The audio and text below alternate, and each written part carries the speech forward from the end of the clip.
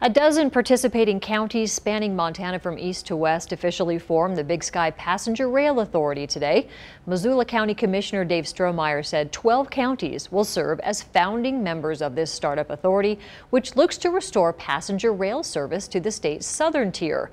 The Missoula Current reports it's the first such rail authority ever established in Montana. The authority now has counties representing urban centers and rural communities stretching from the Idaho border to North Dakota. The group plans to hold its first meeting in the coming weeks. Amtrak ran the North Coast Hiawatha across Montana's southern tier from 1971 to 1979.